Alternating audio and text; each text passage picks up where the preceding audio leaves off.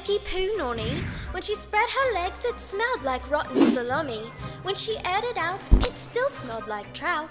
So she scrubbed her muff till it was clean enough and thought up a creative way to not only play but air out her cracks using a fidget spinner and some very clever vagina hacks. My favorite products in the whole entire world. Oh! Hey glitter critters! It's Breland here. Of course I would be in the feminine hygiene section. In this video today, I am going to be showing you even more hacks for not just your vagina, but your stinky vagina. This time, I'm really going to stink it up a bit and come up with my own descriptive terms for a smelly conch.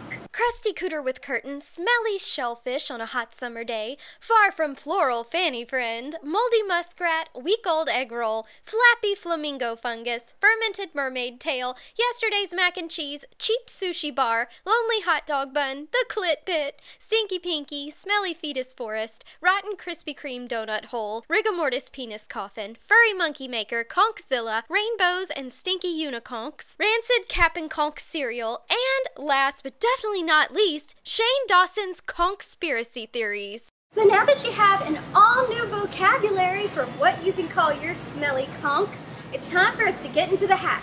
Oh, hey glitter critters! I just popped in here really quick because I forgot to include this in the video. I have glitter critter t-shirts! Look at this! Look how cute this is!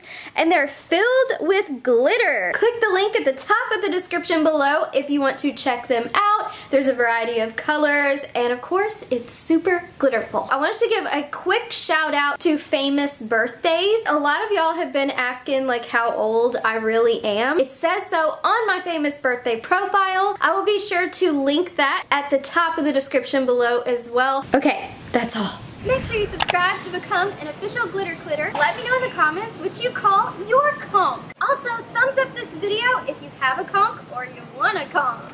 So now, let's get started.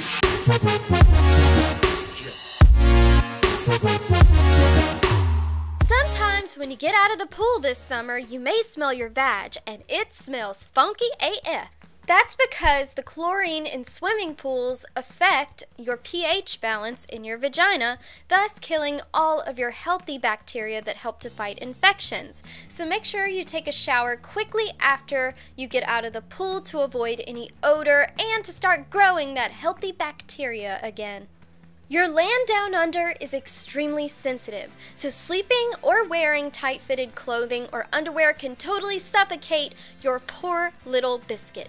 Going commando or wearing loose-fitted clothing is the best way to cut down on that stanky odor. You can also kill yeast by airing out your twat in front of a fan. Having a naked monkey may not be so great for your lasagna lips. Pubes are important. They protect your queef quarry by trapping harmful bacteria. And this is where the odor comes from. Avoid shaving or waxing all of your pubes to cut down on a moldy tinklebird. Putting a scented tampon inside of your vagina is like spraying perfume on a turd. It's not going to make your vag smell any better. It's just going to cause infections, which leads to more odor. So steer clear of these scented tampons. You know sugar causes yeast bacteria? You definitely don't want a rotten snuffleupagus. So stay away from high sugar foods like candy, soda, and sugary cereal. This can cause infections plus odor, so keep your honeypot healthy. Foods with strong odors can cause your vajongus to smell like a rotten beaver corpse. So cut down on strong-smelling foods like asparagus, garlic, curry, coffee, and dairy to keep your blooming onion crispy and fresh. I am obsessed with bidets. I actually have one in my bathroom toilet, and it's a lifesaver.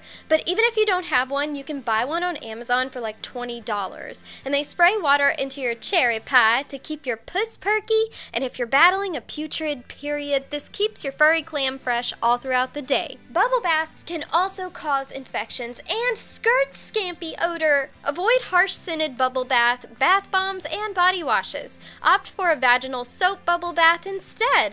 Also add a little tea tree oil or lavender to your water to ward off any future odors. Your floppy fetus flaps will thank you. Poor hygiene can obviously cause odor, infections, and bacteria. Not showering or keeping clean down there is not a good idea. Don't be afraid to get in front of a mirror or take a picture of your sickly, puking puss, so you can zoom in and see if there are any bumps, swollen areas, or inflamed crevices. If so, girl, you need to get to the clinic ASAP. I've seen fidget spinners around a lot lately, but nobody has really gotten this creative with them.